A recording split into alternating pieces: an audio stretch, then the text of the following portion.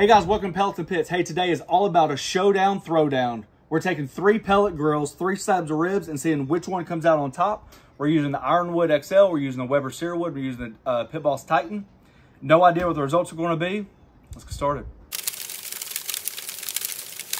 All right, so today's a big day. There's no doubt about it. We get asked a lot, just like we do on the GRILLS side, on the Flat Top King. Which one do you like best? Which one performs best? You know, you can name the question. We've been asked. So the good news about today is we're going to do a rib competition, okay? And basically it's just we're going to put the ribs on there. I've already decided at 250, no wrap, because that's how I enjoy the ribs. We've got 3 slabs of ribs. We're going to use B&B pellets, okay? I have drained all the pellets out from the hoppers. We're able to show you that. I got the Traeger, the Weber, and the Pit Boss for free. I'm not affiliated with them. I just happen to have a YouTube channel. They sent me the products to try out for reviews and or cooking on it. I don't care who wins. I'm not invested in the companies. I don't even think I have links to the grills, right? So I don't care who wins. It has no affiliation with me at all. I like something about each one, and I don't like something about each one. You know, there's a column pros and cons. So with that being said and out of the way, I hope we can enjoy the video. I hope that the results come out in a way that are 100% guaranteed. I hope the results come out in a way that like we have a true winner. We did a video in the past where Traeger went up against the Lone Star Grills. I was surprised because of my biased personal beliefs that the Traeger held suit with the Lone Star. Granted, I did not use wood chips and I didn't use all the features for both grills because both grills didn't have the same features. So I felt like it was unfair to use a feature if the other grill doesn't have it. So this is what I've done. I've taken a perfect unit of measure, okay? We all know that ribs should go on the top rack when it comes to pellet smoking. I disagree, but you know what? I get told all the time. So there's my finger in the back. That's where it comes up to. So there's the top grate, okay? Let's move to the Weber. You only have one option with a Weber. And so it sits just a hair higher. My finger comes to there, it's a hair higher. You know what? I can't do anything about it. And then when it comes to the Pit Boss, these racks are adjustable. And I think if you keep it right there, you're a hair lower, but you're closer to the Traeger than you are to the Weber. So I think we're gonna be fine. Okay, so middle rack the whole way. You guys can just see how much bigger the middle rack is here than it is on the other ones. That's one nice thing about it. We're not gonna get into what I like and don't like. All right, here we go. That's your auger. Your auger's down there. Your auger's down here. I'm gonna fill each one roughly up with 20 pounds. I don't really think there's any importance to go longer. I will have half a bag left over if my math does me correctly. That way, in case, like for example, the Pit Boss might use more just because it's bigger area. So it might say that it needs more pellets, but I've got that reserved in case I need it. Once I put the pellets in there, what I thought was I was going to turn each grill to 250, let them run for about 30, 45 minutes. That way it burns whatever pellet flavor is in the auger out. And so that way we're burning pure B&B pellets. That's the best I can do. I'm not going to empty the auger just for this video. You might want to make sure that your pellet dump is closed completely before you add the pellets.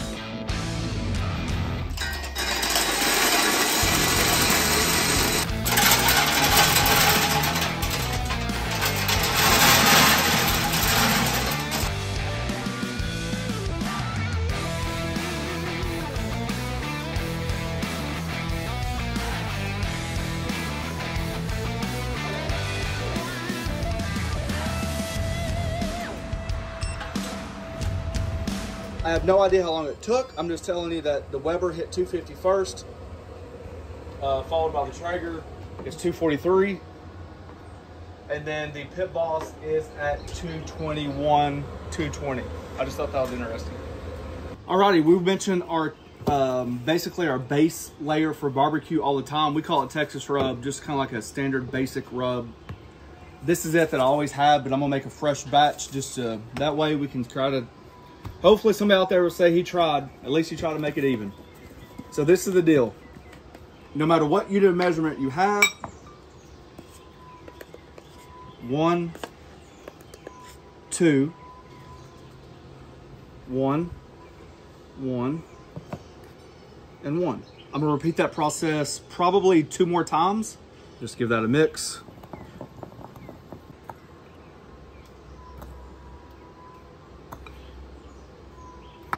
All right, so here I have 2 racks of ribs from this package from Costco, Swift Meats. We've actually done a rib video before where we did naked, aluminum foil, and butcher paper.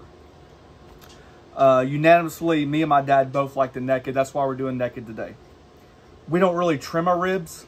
Some people get offended by it. I just can't imagine it. We've never had rib left over. Like, I like the chewiness of the burnt ends. I call them burnt ends, like the flaps and stuff like that. Reminds me of jerky.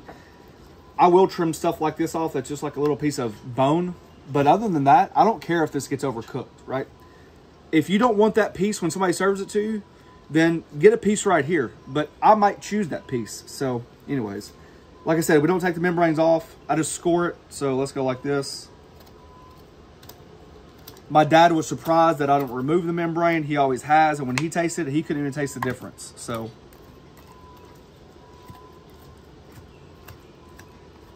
no binder today. We're just going to go straight naked. I want to try to taste as much smoke as possible.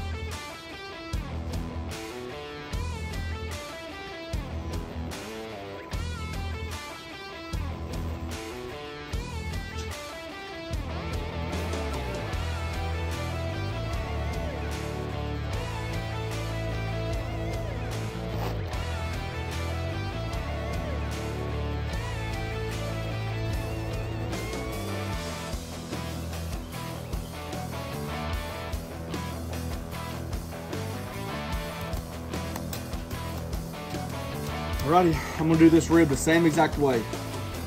Alrighty, it's been roughly about 40 minutes to 50 minutes since we turned the pellet smokers on. These have been sitting out for about 20 minutes.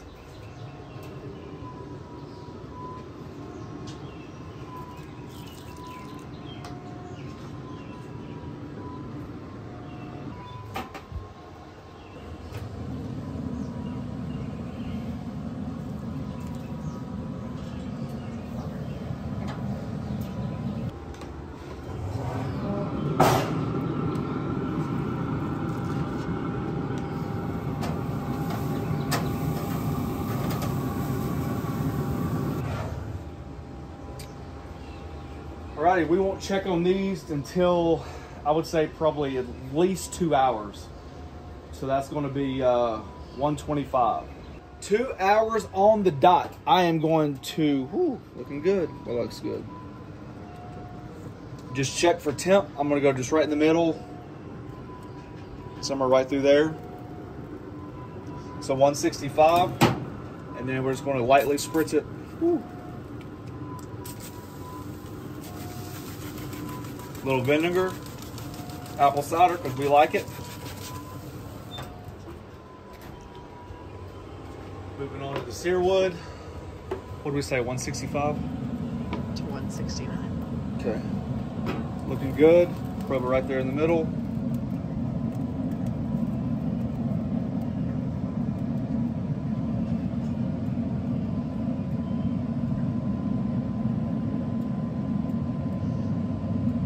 Wow. Wow.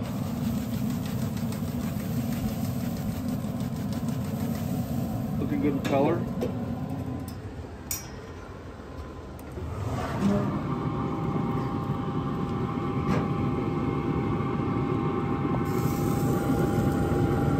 Jeez. Now this has only been on for 2 hours. Wow, we're going to have to keep an eye on that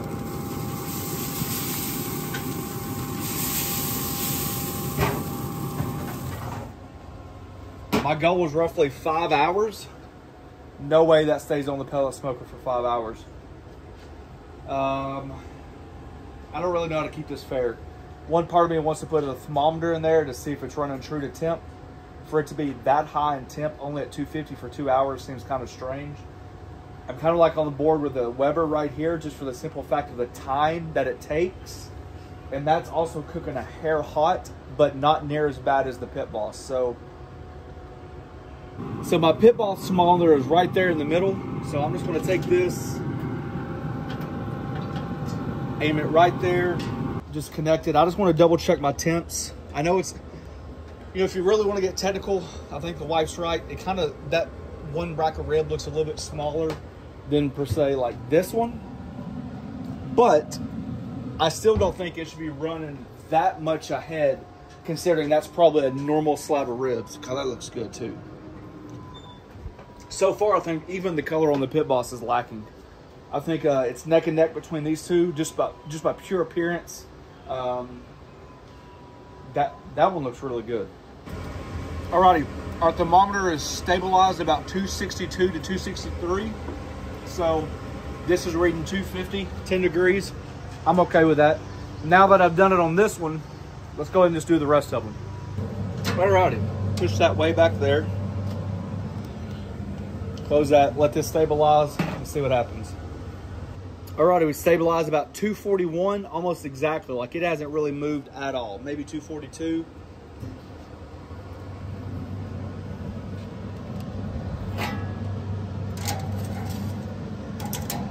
Now granted, these are not at great levels. I understand that, but these are next to the thermometers, and I feel like that's more important because that's what's telling your computer to operate. Thermometers right there. You can see the wicker basket style. I hear you. Stop. And we stabilized kind of like in that mark right there. So that's basically the biggest gap that we have on all of our temperature zones. That's a 20-degree difference. But I mean, I don't know if it affects the cooking or anything, but I just thought I'd show it to you. I really don't have I don't care. Like it really doesn't bother me one bit. So, I mean, I don't even know if we should now take the temperatures and put them next to the actual ribs. But anyways, that just gives you an idea. That's all it does. 3 hours in, I am just going to rotate the ribs.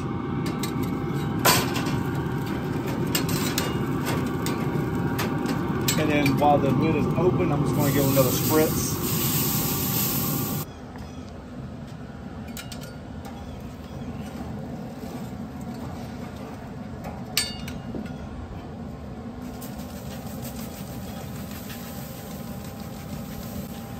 Tell you what, that dang color right there just looks absolutely phenomenal. Golly, it's a good looking rib.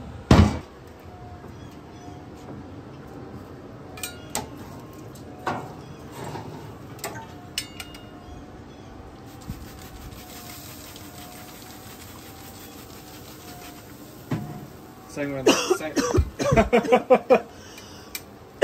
There's a lot of smoke back here. Yeah. There we go. Them things look good too. Nice mahogany. Man, that looks good. Alrighty, we're 4 hours in. We've hit about 200 to 204, depending on where you're going to probe it at. And then I'm going to do all of them the same. Okay, so we're just going to spritz a little bit. And then I'm just going to tightly wrap in foil. I'm going to set these in my oven about 145 degrees. And now just let it show you the temp.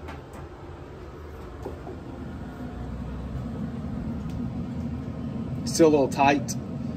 So see the difference? So we got a good ways to go.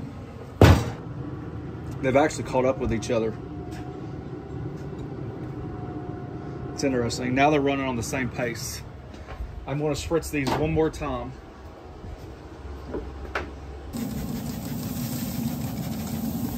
Oh, sorry.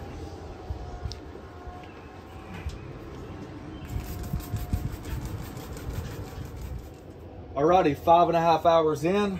We're going to go ahead and turn it off.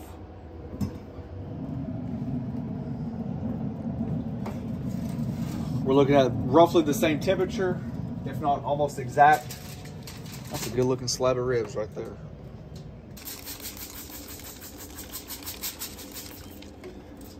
Foil this one.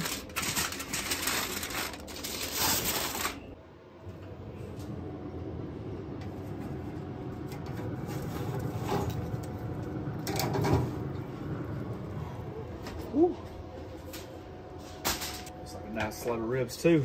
I'd be happy with that.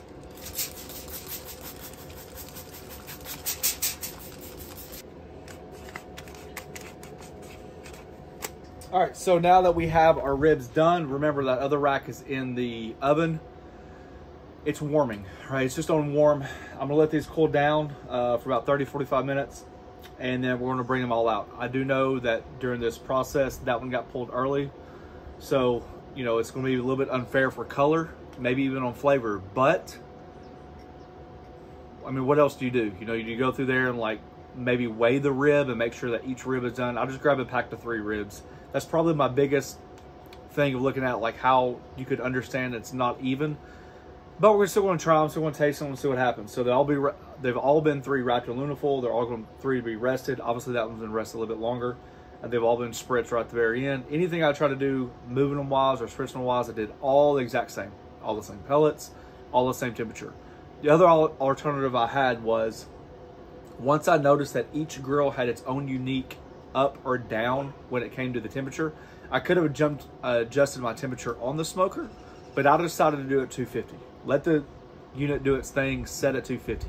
I could adjust it to where my thermometer that I feel confident in showed 250. And so I could move my dials up and down, but I put each smoker on 250 and let it ride.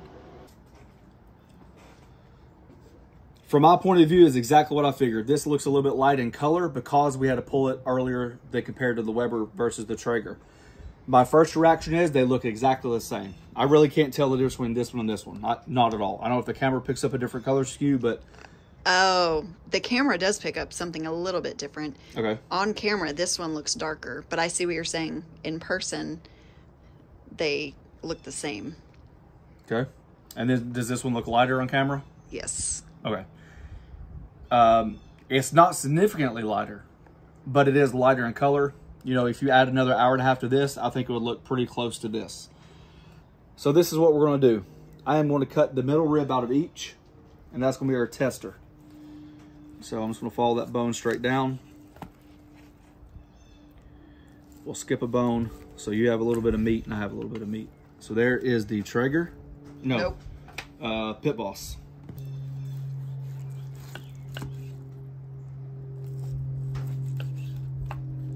Woo. And here is the Traeger.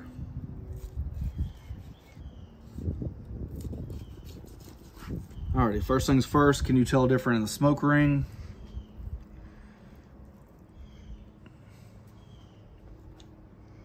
I can't. No. Considering I do think this is like a smaller rib. Right. So. Yeah. Yeah. For the color, I mean, for the texture, for the tenderness, I think it's going to be relative to what you guys like. So I'm going to bite all 3. And then we can go, and I'll let you bite all 3. Okay. Deal? Yep.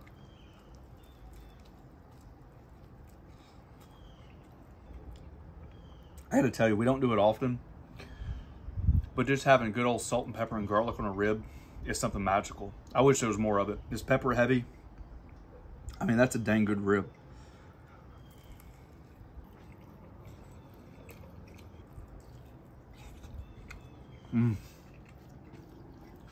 I think they're all great. We're going to give the world-leading barbecue expert a chance. I want you to take a bite of all 3.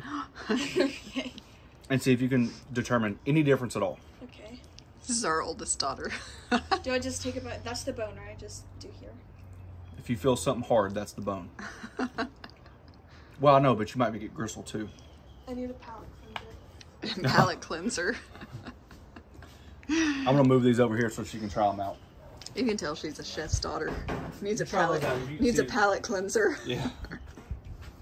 I thought all along that these manufacturers are built to really dial in a certain temperature, 250, 275, somewhere through there, with our algorithms and smoke. We use the same pellets, and I don't think I could really tell, honestly, that much of a difference. You think you can tell that much of a difference? I think these two taste the same, but I think that one tastes more like tender and like juicier. But I because agree. it has more fat. Yeah. Oh. That Yeah. centerpiece, yeah. That came off the Traeger, and that was going to be my next thing. Looking back, I think the Pit Boss might have got a little bit of a bad rap because of the rib that actually went on there. Looking back, I maybe should have bought more slabs of ribs, but I just thought a 3-pack would have been the right thing to do.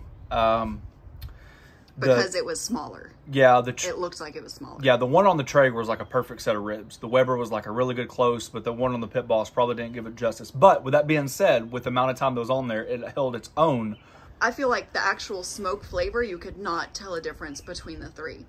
I think where the difference came in is, like you said, that the Pit Boss slab was smaller, wasn't as fatty as the Traeger slab. The Traeger slab had a lot of good fat in there. And that's what we like. Yeah. We like the fat. So, but if you're talking about just smoke flavor, I think you could not tell a difference in the smoke flavor. Yeah.